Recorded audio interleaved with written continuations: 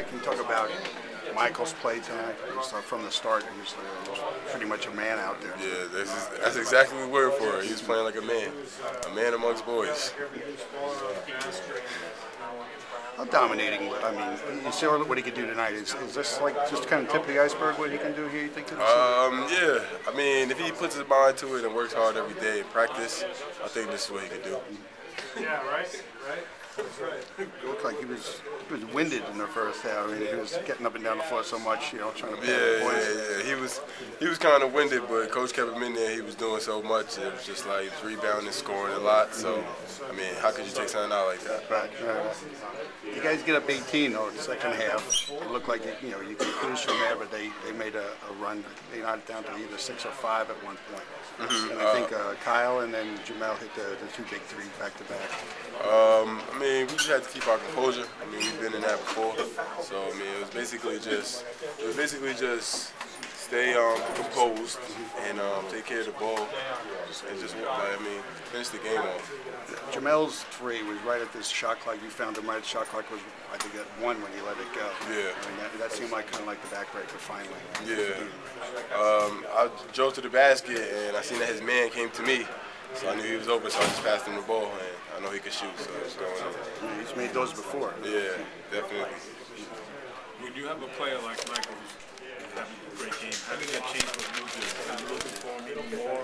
It makes it a lot easier. People don't like to step off of him when I drive to the lane, so then I have the lane more open for me. But if they do, then I just have to throw it up and he'll go get it. So I mean, it's easier. It makes it a lot easier. Then I got the shooters on the sides, and then Alejo can do the same thing. So it's like any given night, it's a lot of pieces. Helping your assist totals tonight, I see. Yeah. 2 guys in double-doubles. So as I'd say about the offense was really clicking tonight. It's the most points you guys scored in a couple of years. Yeah, definitely. I mean, we buying into the system, and everybody's just working out, and everybody's just gelling. So it's going well. How important was it to get that first conference opener? Very important. Against a pretty good team. Yeah, we haven't won the first game in the conference in a while, and well, I think since I've been here. So I mean, it's very important. New perspective on it. Yeah. A quick turnaround. You got Niagara on Sunday now up here. Last I heard they were losing by 20 to Marist. So Lost by 8. Lost by 8. Okay. And at Marist? I'm not sure where it was. At Marist. At Marist? Yeah. I mean, Marist got everybody coming back. I mean, they're older now, so I mean, we can't sleep on nobody. This is college basketball. Thanks, Scotty. Great game. My career highs tonight. Looked like you were pretty much having your way. Pretty much most games, especially the first half tonight. Just pretty much just want to run the floor. It's our first league game, so we just want to give our home crowd, some more excitement and pretty much play hard throughout. We had a pretty good practice throughout the past couple of weeks, so we just brought that to the game tonight, and that's for sure. I'm just glad that we have the opportunity to get our first league win back at home.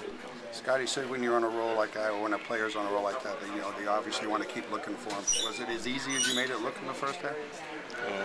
Yeah, pretty sure. In the first half, I pretty much felt that I couldn't be stopped, but we're not satisfied. We still have work to do tomorrow. We've been in the gym practicing, getting ready for our Sunday game. You guys get up 18 and then they make a run, which almost every team does, but they get it down to about 6. You guys got big threes by Kyle and Jamel back to back and kind of pretty much sealed it up there. Yeah, Coach was telling us that we have a tendency of celebrating too early, and that showed again tonight, and we just have to work on that stuff tomorrow in practice.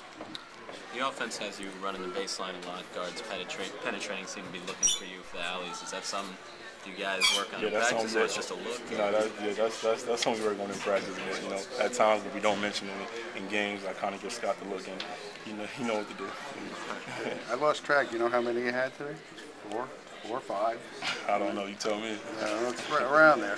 I guess you'll see it on the tape, I guess. Okay.